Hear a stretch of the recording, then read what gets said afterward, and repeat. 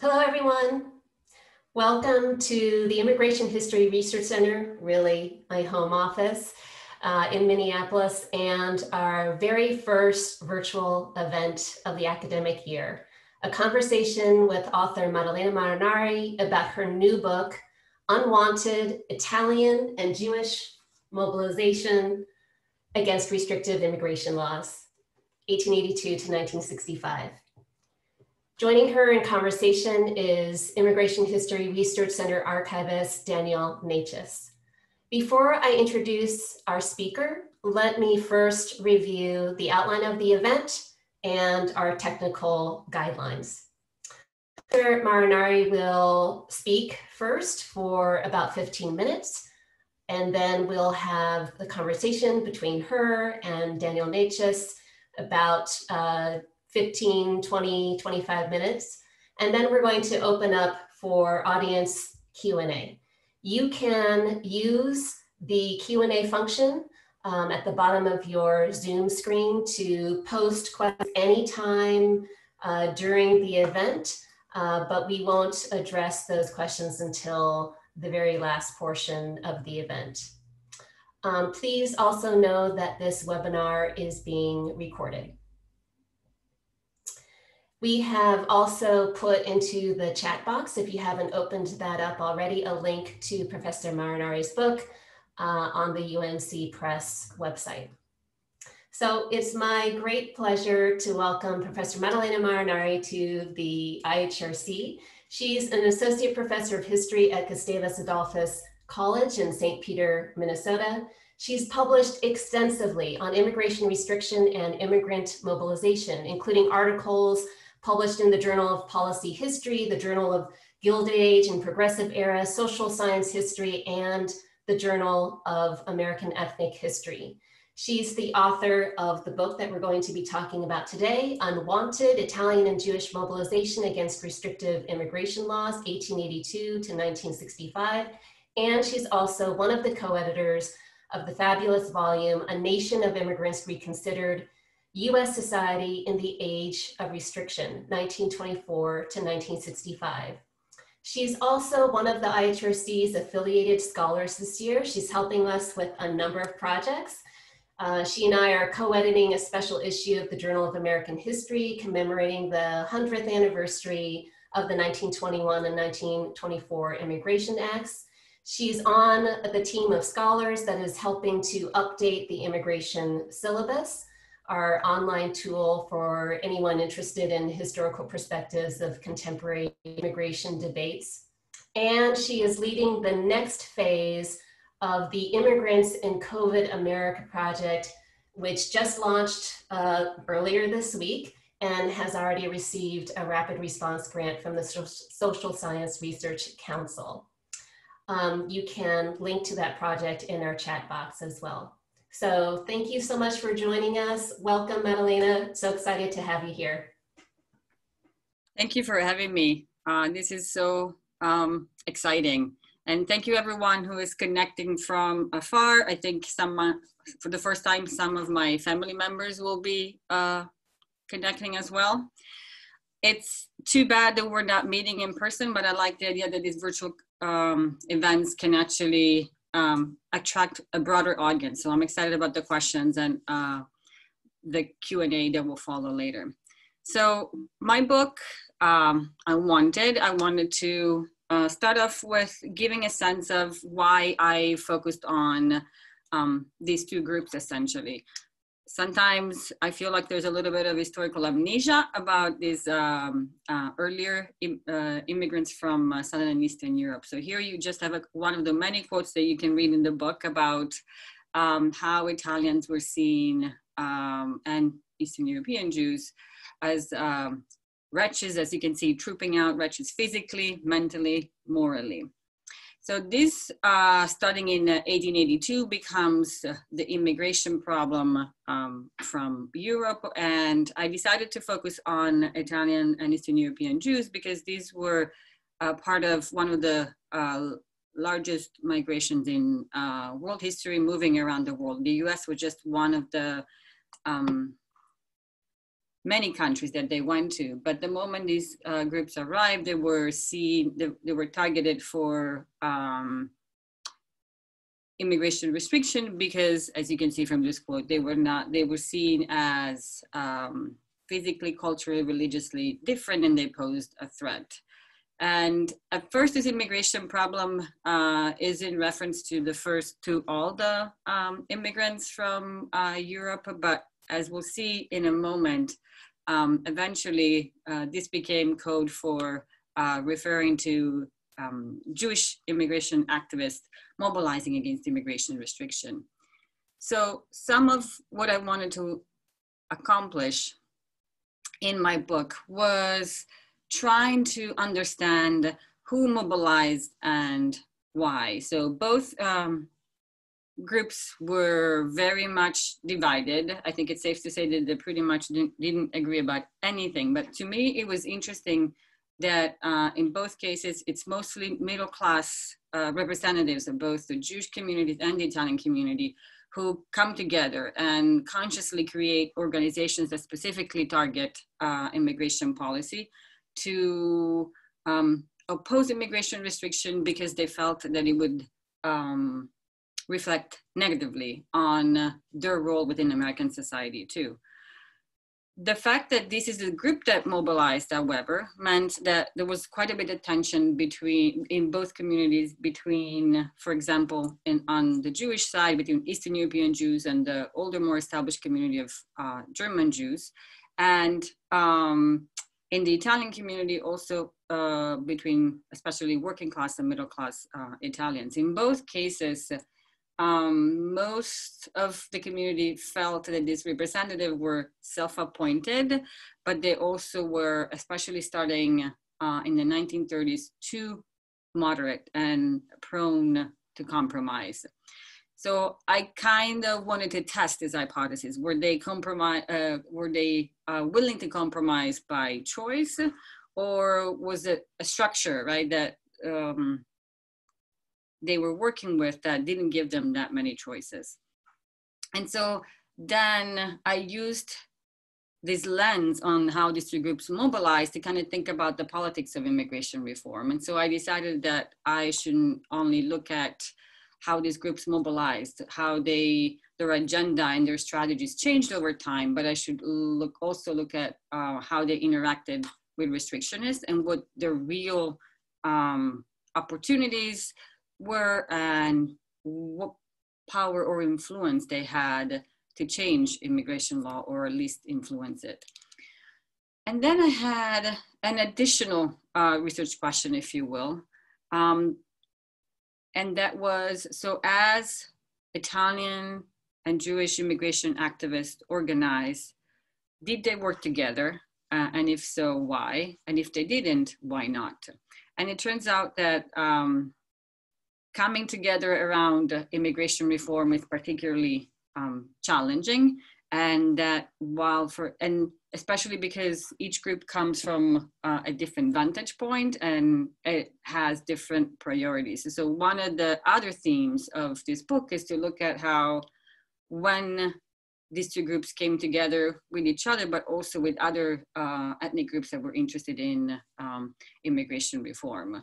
And at least until 1965, these coalitions usually were full of tensions and disagreement, but I'll talk a little bit more about that later.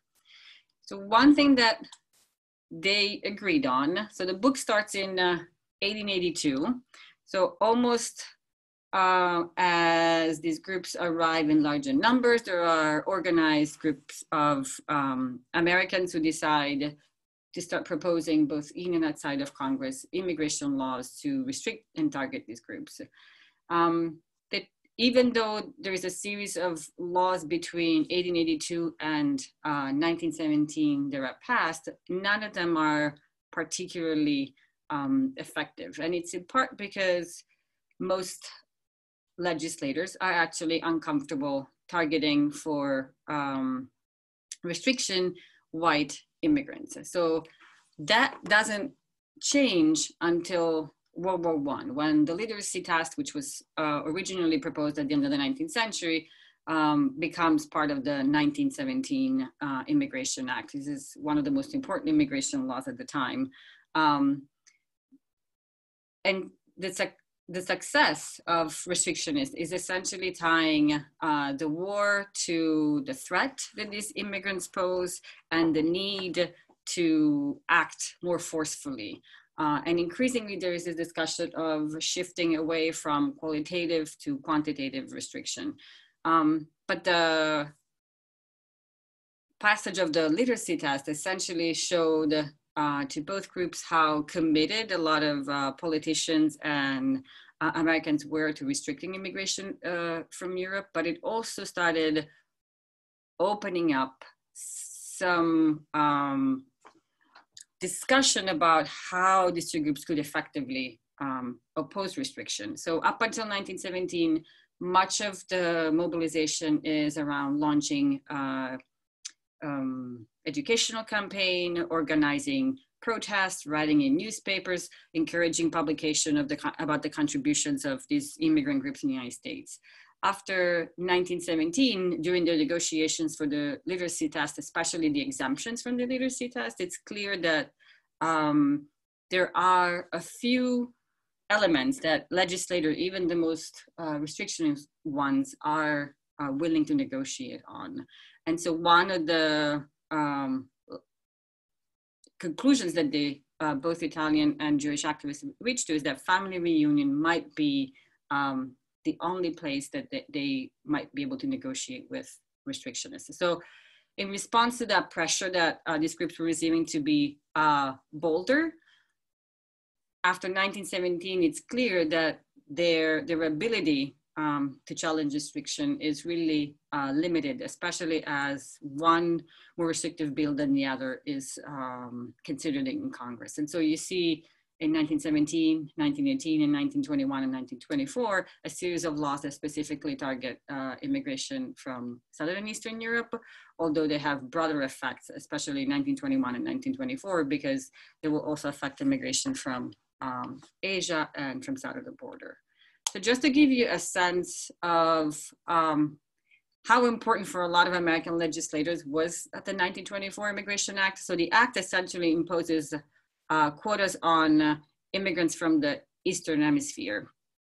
But the quotas are calculated in a way so that countries like Italy, Poland, Russia get very small annual quotas. And so the intent is to reduce as much as possible the number of immigrants who come from these countries. But from the very beginning, it's clear that there are some groups that might be able to enter outside of the quota system. And this is the main focus, as we'll see in a moment, of the two groups that I discussed in the book, which is family reunion.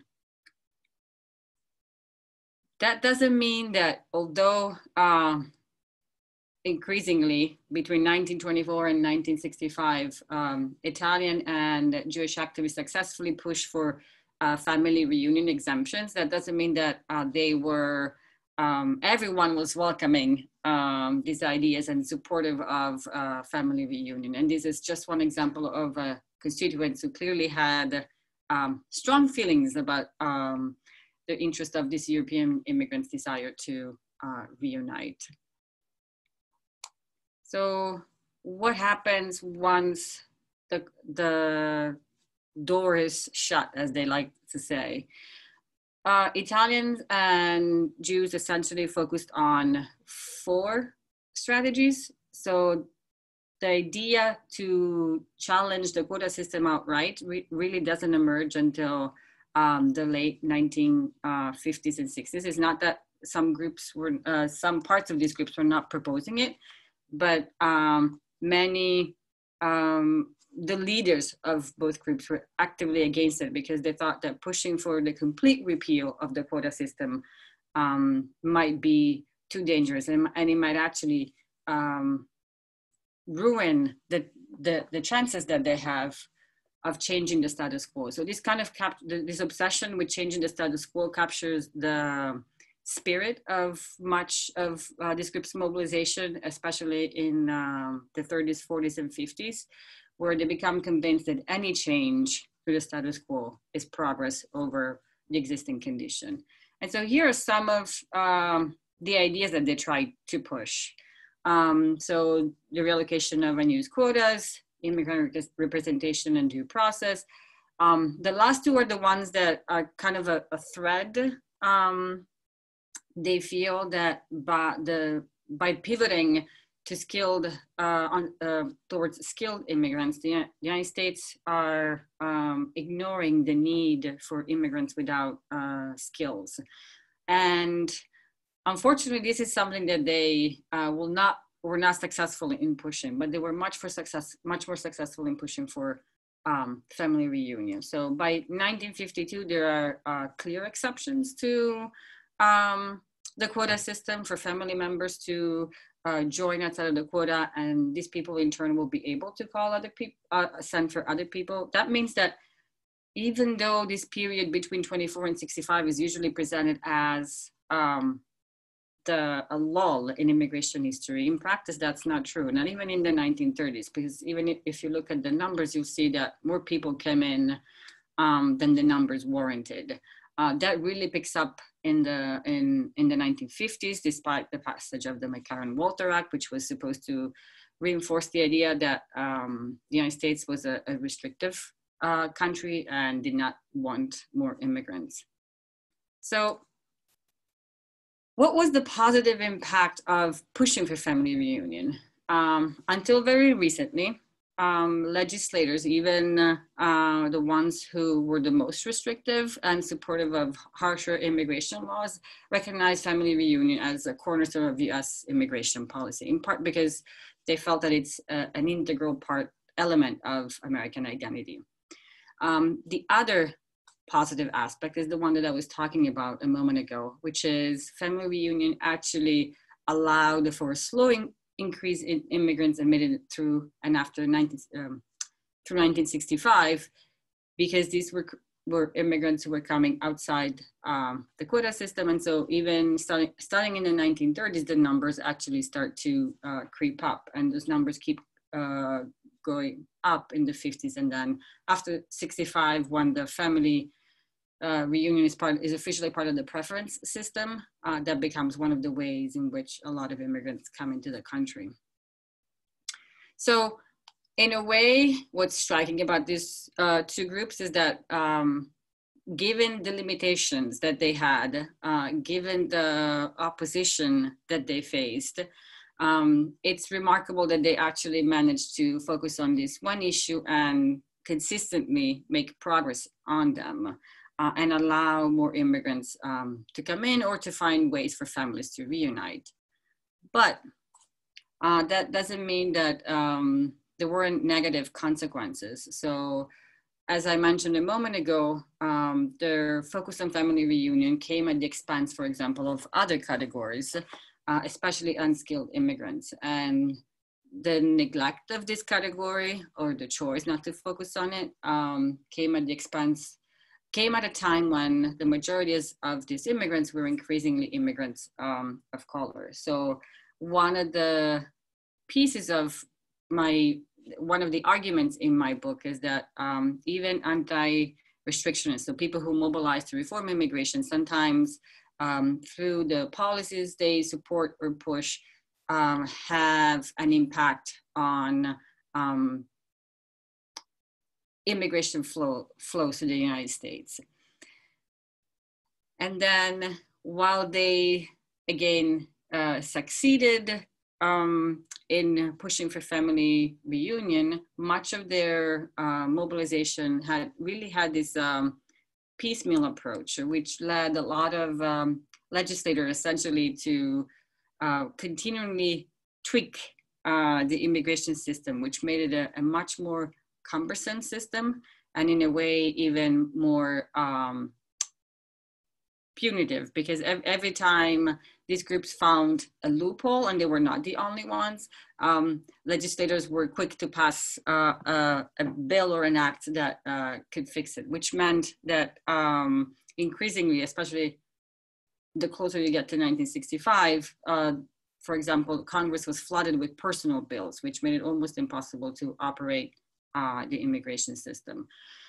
a quick note on these coalitions. So in 1952, a lot of these different groups came together thinking that against the McCarran-Walter Act.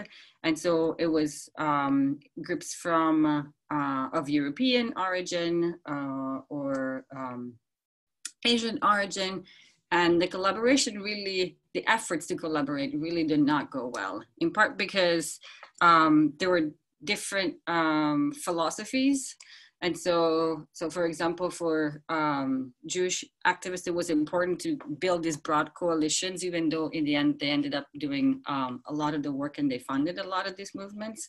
But it was precisely because by the 1920s, the immigration problem was code for Jewish activists trying to change the immigration law. Italians, on the other hand, were much more strategic and pragmatic. They only participated in these broader efforts if it benefited Italian immigration.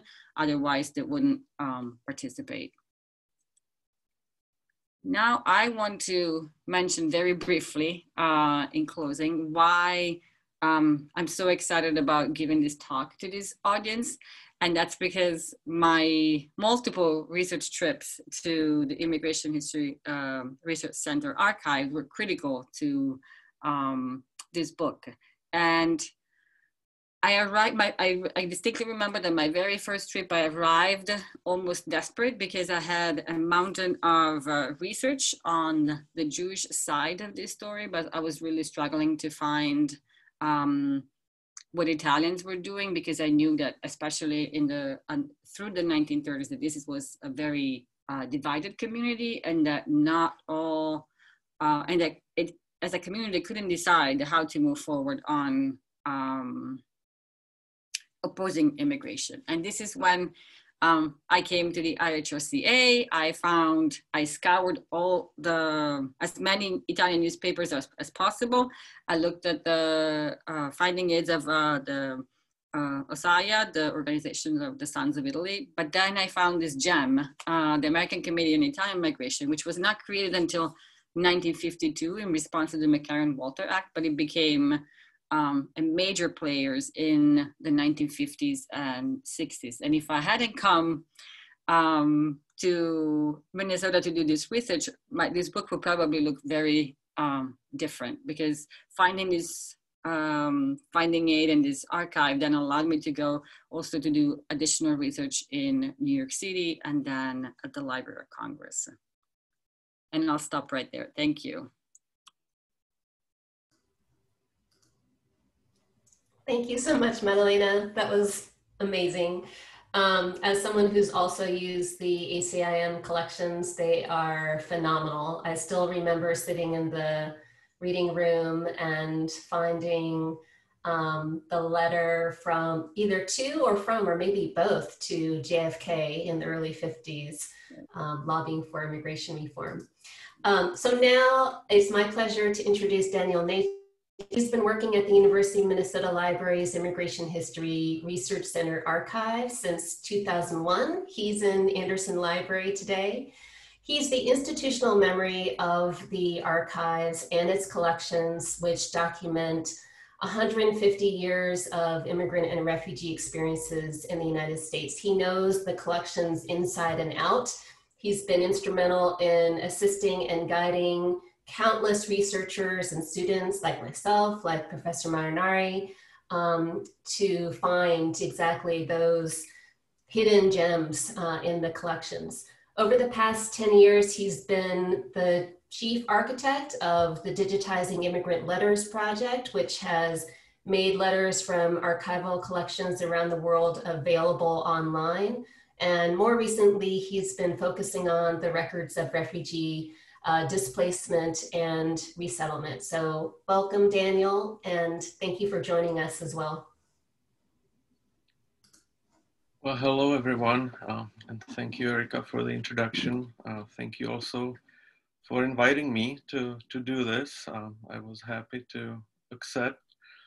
I remember working with Maddalena about 5 years ago or so. And we, of course, talked about her research a lot, which helped me get a better idea about what she was looking for.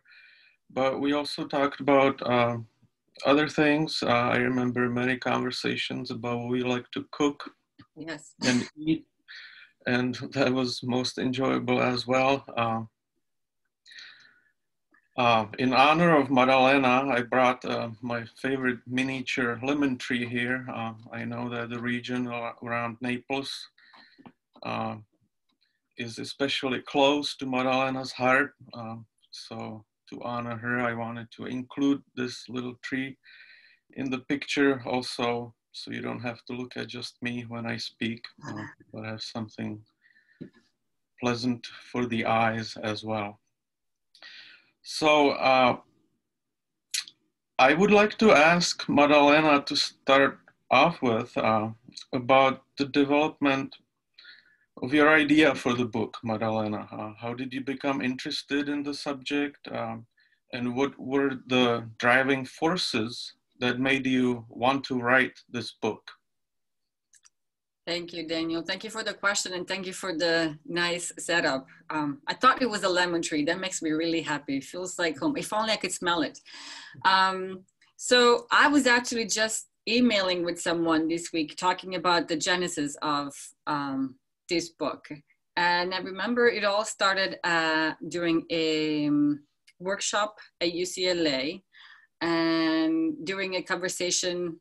So I had, sorry for the graduate students in the audience, I had just defended my prospectus.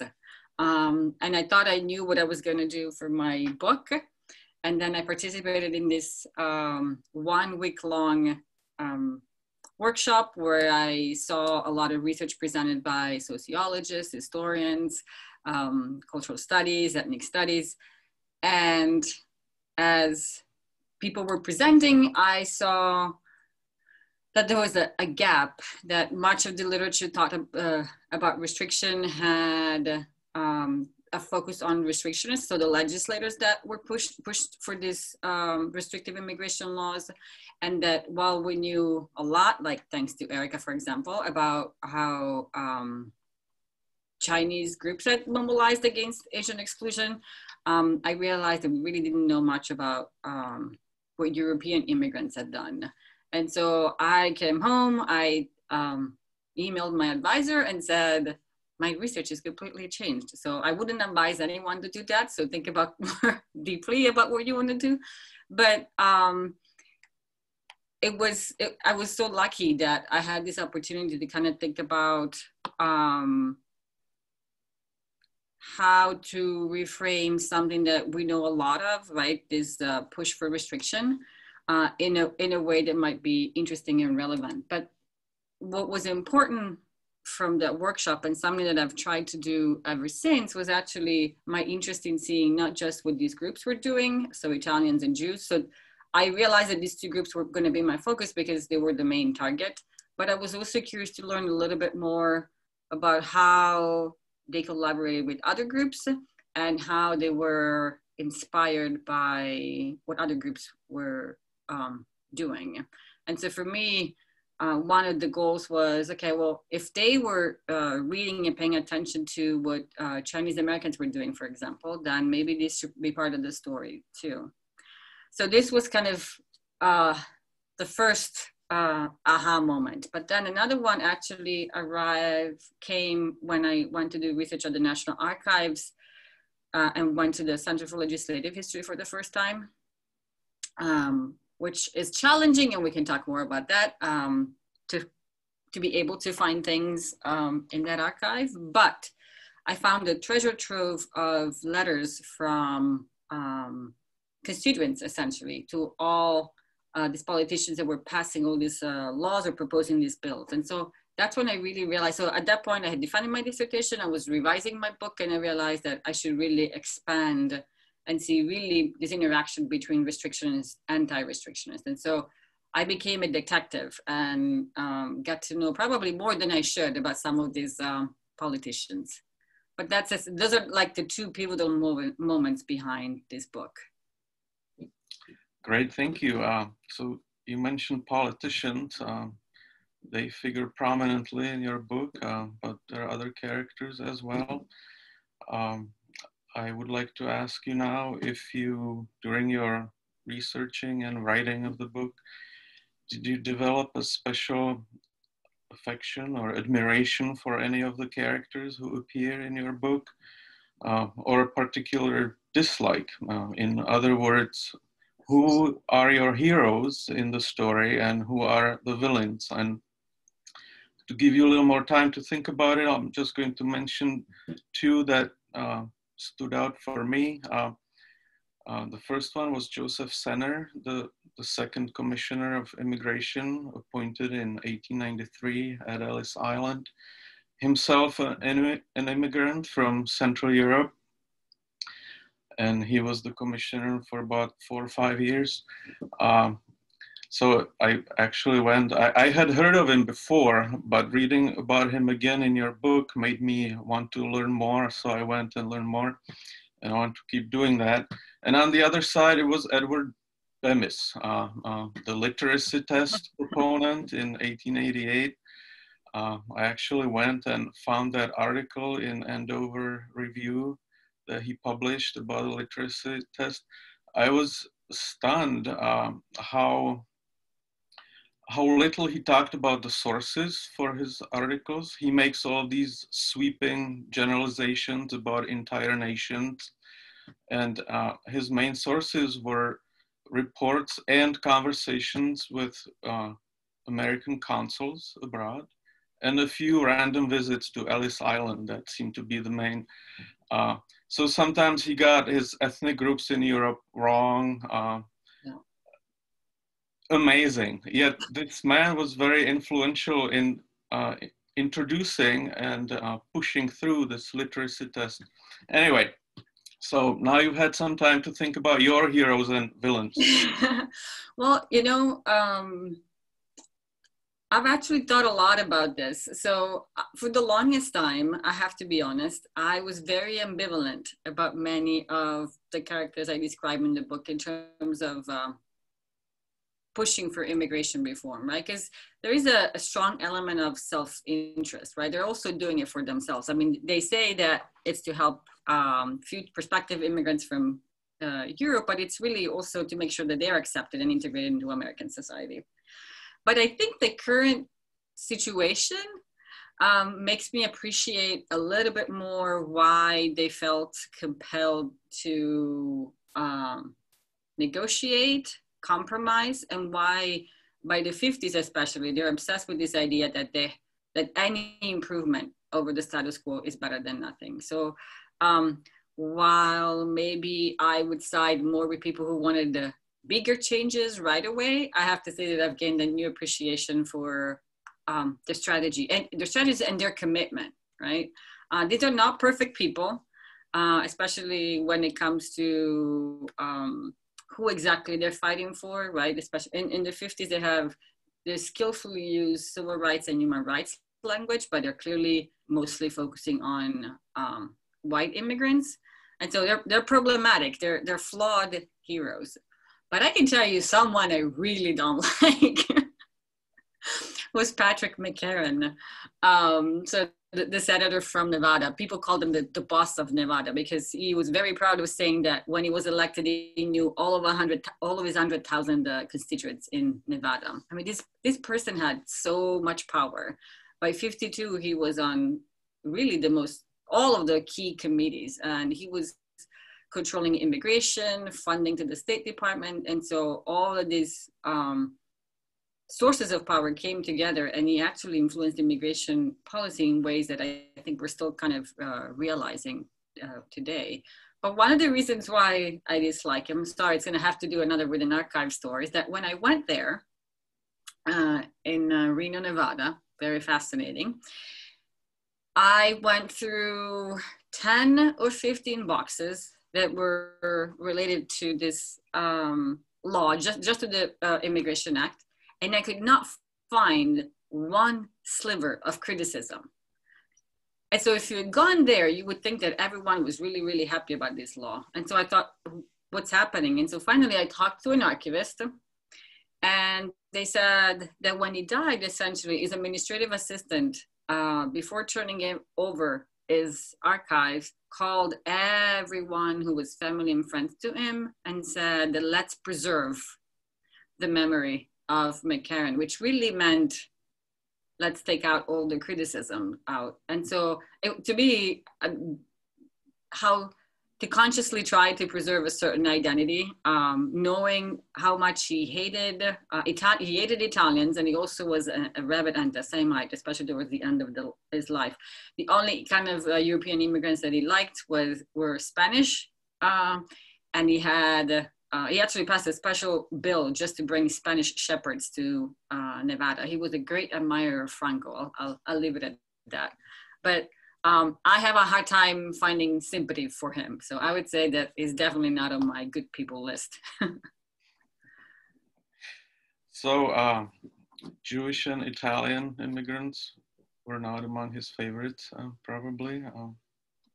Definitely not. Whereas you spent a lot of time learning about these two immigrant groups. So could you tell us if you learned anything while you were doing your research that was very surprising to you about these two immigrant groups? Something that maybe changed your perspective or views, perceptions, or maybe even stereotypes about these two immigrant groups that you may have previously held about them? I'll tell you about two surprises. So one of the things that I felt uncomfortable with at first was the fact that much of the advocacy on the Jewish side came from the older established German community. And I was obsessed with the idea that I was missing something. And so I went into another archive and I said, I don't speak Yiddish. I taught myself a little bit of it. But then someone said, if Eastern European Jews said anything relevant related to immigration policy, the American Jewish Committee translated it, which turned out to be absolutely true. And so it was an alliance of convenience when it came to immigration policy. So that was surprising, right? Because these two groups really cannot see eye to eye for the longest time. But it seems that immigration policy was one topic in where at least they tried to collaborate somehow and work together, especially in the first couple of decades. On the Italian side, one thing that I did not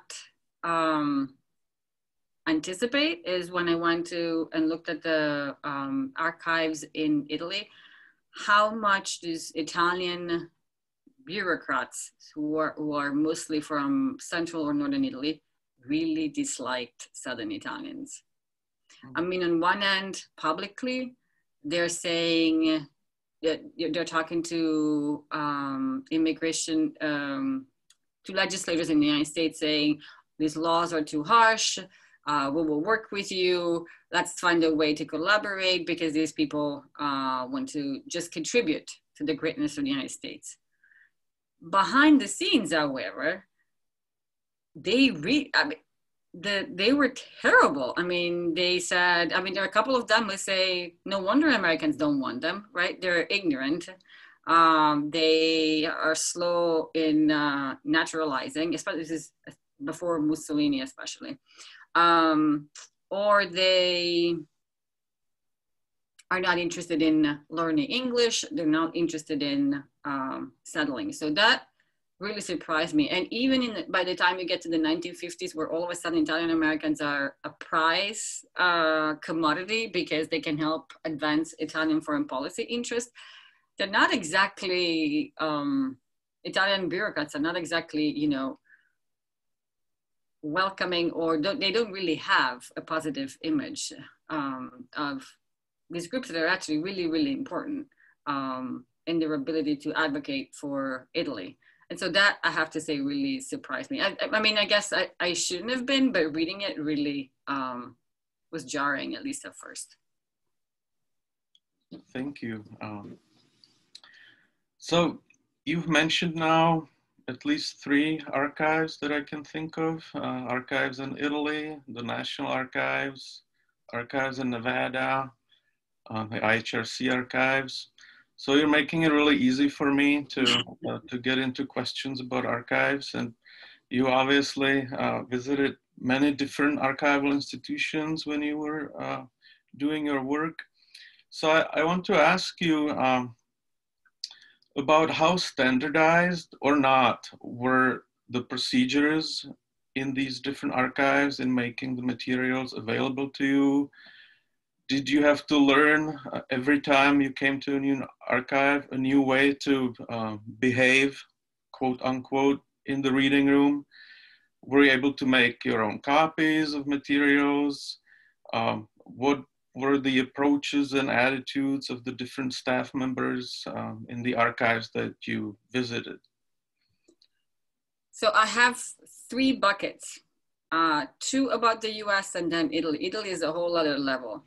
So there was a big learning curve in the United States, but I have to say, I'm going to talk about the National Archives and the archives that are not part of the National Archives. So all the other archives like the IHRC, the archives in the Library of Congress, the Jewish Historical Society, the archives in Cincinnati.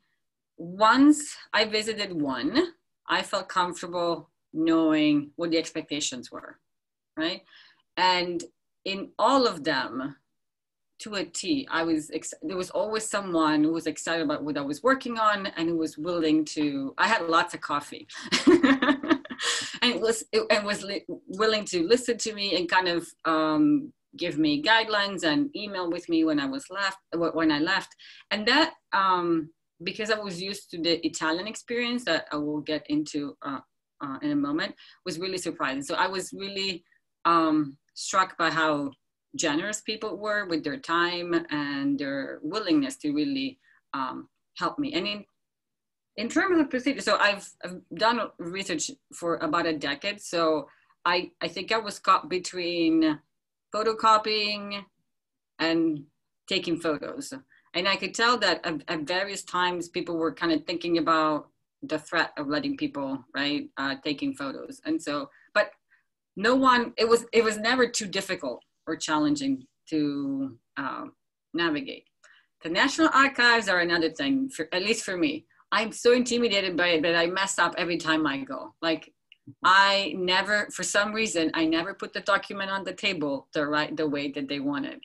I don't even know how many times I've been there, and every time I have an archivist come and scold me.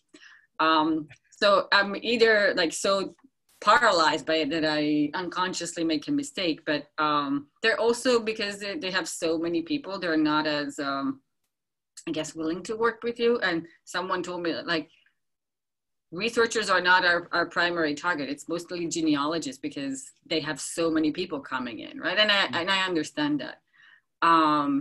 But to this day, it's still a struggle for me to go in the National Archives. And in the US, I've only had one place where it was difficult to access material. And more than anything, they just asked a lot of questions. That was the Truman Library.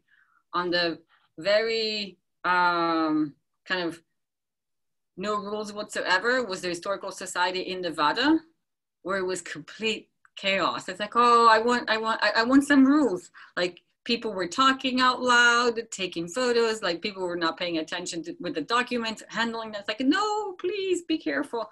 And also because people were there to do genealogy, I got a lot of questions. I was researching mechanics, like, so are you related to him? Is that why? It's like, God, no.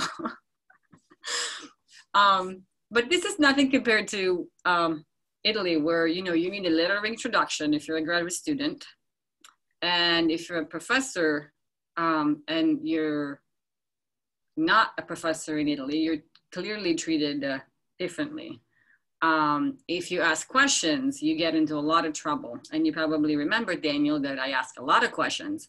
So by the end of it, for a ministry archive, I'd become La Famosa Marinari, because I kept asking, it's like, I asked you for this folder, why did you bring me another one? One day, all the archivists went on strike, so they closed for a week. It's like, I only have 10 days. So there's a lot of predictability in US archives that you absolutely cannot have or rely on. Definitely in Italy. I've only done archival research in Italy outside of the US. And, you know, it's very humbling because it teaches you persistence, essentially. And there isn't, none of the rules that are in place in the US are in place there. And it seems very capricious about whether or not they want to help you. Sorry for the Italian. Well, I don't recall you getting in trouble when you were here. So Good. I hope it went well for you. I know you talked about the ACIM collection. Are there any other collections that you want to maybe mention just very briefly that were of particular use or interest to you here in the IHRC archives? I think what's amazing is really the massive number of Italian newspapers. And, you know, because you could get a really broad swath of what different groups within the Italian communities taught. And so I was just so grateful that everything was here. Osaya was another one, but I don't think I'm the only one who's looked at that. But I also, the fact that you also have government documents. So it's not just that you have things about specific groups, you also have microfilm.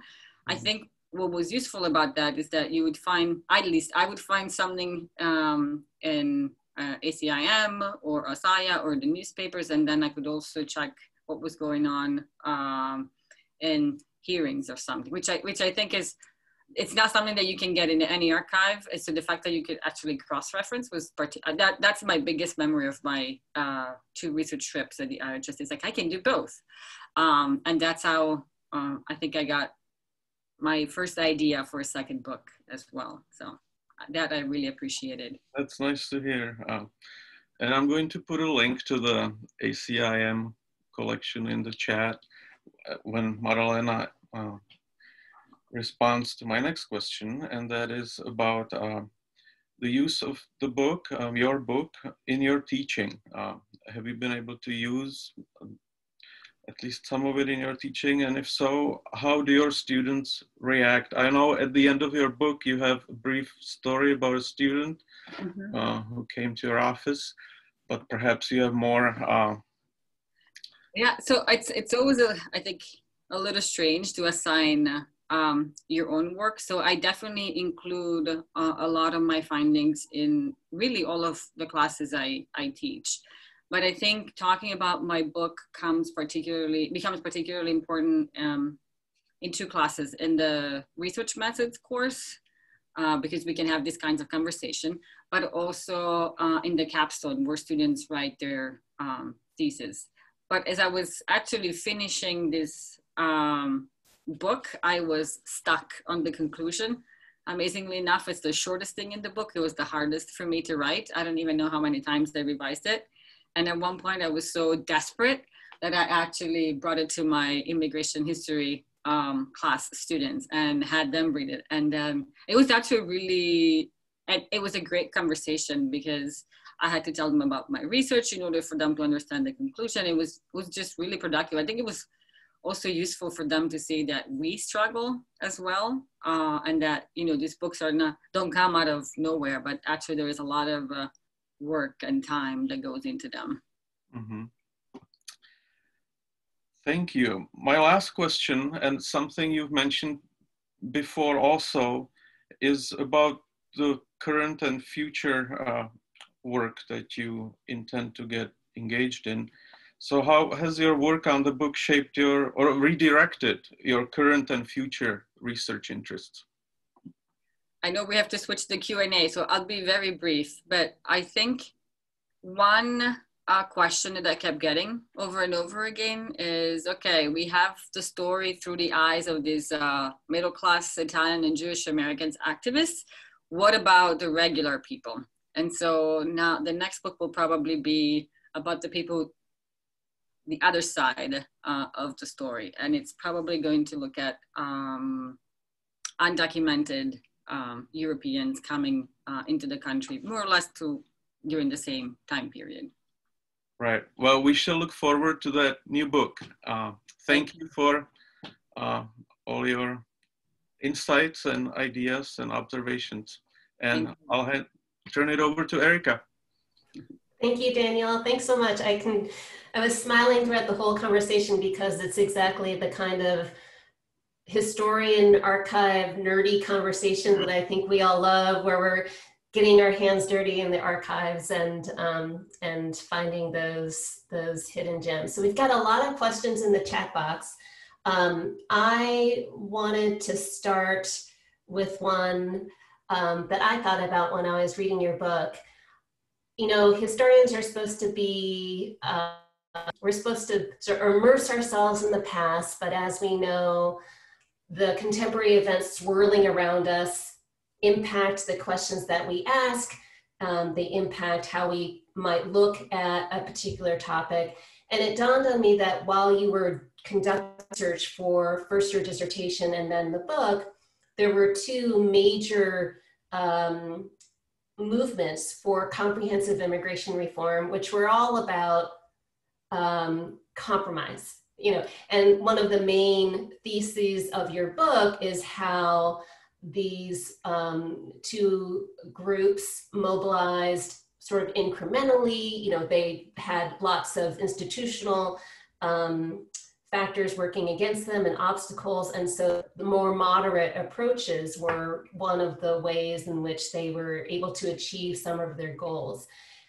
Was that contemporary political context in the US, either during the Bush or the Obama administration and those ongoing efforts at comprehensive immigration reform, did they impact what you were then looking at in the archives, or did you think of them as very separate? I'll be completely honest, it was actually really difficult to separate the two. But rather than trying to distance myself, and I thought that actually it would be useful to look at what was happening in the present and look at kind of the questions and frustrations that were going on right now and see what was it like in the past? Like, were people asking similar questions? Were people feeling similar frustrations? And it turns out that this is when I realized that I should pay more attention to the critics of these two groups that emerged. And so what was interesting to me is that that was probably the hardest thing to look for. And I don't know if the record hasn't been, so their voices are just not in the record because they haven't been preserved. But it was, to me, it was fascinating how you have a lot of tensions in the 1910s and 1920s. And then they reach some sort of a consensus. And then it's not until the 40s that people say, wow, you really sold, I mean, there are young people who are really frustrated, say, you sold us out with this piecemeal approach. But these two groups were very much conscious that, I'll change that. They thought that they could not influence politicians. And I think that's different, whether they can or not is different than if they believed that they could. And in the private conversations that then I found, it was clear that they took these criticisms seriously, but they always, over and over again, they came to the conclusion that less flashy, less flamboyant changes would actually would guarantee some success and some progress, but also they were more likely to help more people than the status quo. Great. Okay, so we have a waiting list of questions. I'm going to start with one, and then I'm going to lump a couple of them together, and hopefully we'll get to most of them. So the first question is from our friend Donna in Toronto, Donna Gabatia. She says first, hi, everybody. And she wants to ask about the earliest history of provisions of family reunification, family reunion. Weren't there comparable provisions in Chinese exclusion? Yes. But if not, where did the idea of family reunion come from, which otherwise unsympathetic American legislators were most willing to consider such exceptions to restrictions? So the first time that they realized that this is up for negotiation is actually during the debates over the literacy test. And it's because the Jewish activists that zero in, once they realized that this test is going to pass, they decided to focus on who is exempted. And one of the arguments that they make is the breadwinner should pass the test, but maybe his wife and his younger children should not.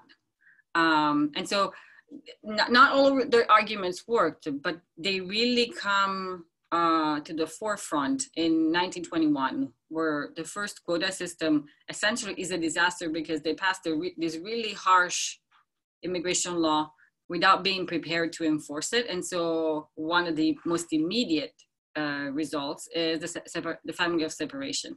But they also, so they go to Congress, they go to court, and they intentionally focus on, quote unquote, the good immigrants. So they choose the professor, the pastor, the merchant, right, who would be really good members of the society, and now they're separated from their families. And so I think that's another part of the story that I forgot to mention, that they're very careful on when they focus on who they're helping exactly, right? It's always the good versus bad immigrant. They always say, we accept restriction, but what about the good kind of immigrants? Okay, I'm going to put 4 different questions together. I'll take but they are all interested in the perspective and actions of the activists themselves. Mm-hmm. So first, Patrick Ettinger wants to know about how constituent letters to politicians, so you were talking about that in-between period, what were some of the ideas that were expressed in the constituent levels, their opposition to restrictions? Mm-hmm. Julie Wise wants to know about how the activists responded to the rise of the Nazis and the persecution of Jews in Europe. And Shir Ganor and Jane Hong both want to know more about, on the one hand, collaboration between different groups and how did they work together as a coalition. And Jane wants to know what lessons from immigration advocacy from the earlier period might be helpful for activists today. I will do my best to cover them all in 2 minutes. Constituent letters, actually, those letters are really fascinating because you see how certain generalizations that we see today take place. So early, between the end of the 19th century, the beginning of the 20th century, so until the 1910s, there is a lot about assimilation, how these people are unassimilable. But then it switches to economic arguments. Sometimes there is a lot of, in the 20s especially, a lot of eugenicist arguments. It's like, these just don't make good future citizens. One thing that is different, I think, from between then and now, is that much of these discussions are framed around citizenship. So they were really worried about admitting immigrants that would be good citizenship material, which I don't think we have today. Response to the Nazis. There is a lot of angry. The 1930s are actually really, really difficult for the Jewish community, in part because they thought that they were fully integrated in the United States, and they had this through the to Roosevelt and the New Deal that they had an impact, and the fact that they just couldn't influence Roosevelt became an endless source of frustration. But it also made them realize that during World War II and right after, they wouldn't be able to fight for Jewish refugees unless they created these broad coalitions, which brings me to the other question. So throughout the book, especially among European activists, it's always Jewish groups that push for these broad coalitions, but they're often the ones who bring people together, fund a lot of these campaigns, and do a lot of the legwork. And it's because they're marked with, they're the ones who always bring up the immigration problem. So they're the ones who intentionally try to create these coalitions that are multi-ethnic, multi-religious, but it's not that some of the other groups don't realize what's going on. And so I think that's where some of the tension comes from. It's like, you're clearly doing this for your own group, so why don't we all recognize that we're all coming to this to help our own specific constituents. Lessons in the 20 seconds that I have. I think it's good to try at least to understand where these different groups come from, right? So if you're white, you should probably understand that an immigrant of color comes to the table with different priorities, political ideologies. I mean, I think this is one of the biggest challenges, is that these people really talked across each other, but they weren't really listening to each other. So I think that was perhaps because they were really good at coordinating and letter writing campaign, educational campaigns, but they never really understood where the other group's concern were coming from. Sorry. Great, thank you so much. I've gotten some of the questions that you were not able to answer, and I'll send those to you as well. So thank you everybody for joining us. Thank you, Maddalena. Thank you, Daniel. This has been a great conversation. I hope that you all will join us again on Tuesday, October 20th, 4 p.m. for our next event, which is covering immigration in an election year. It will be a conversation between Dara Lind, who is a leading immigration reporter with ProPublica, and our own Ibrahim Hirsi, a well-known journalist here in Minnesota and IHRC staffer. You can find out more information through our newsletter on Facebook and Twitter. And if you have not already done so, please check out our just launched Immigrants in COVID America project that Maddalena is now going to be leading at immigrantcovid.umn.edu. Thank you so much. Have a great day. Thank you again, Maddalena. Thank you, Daniel. Bye.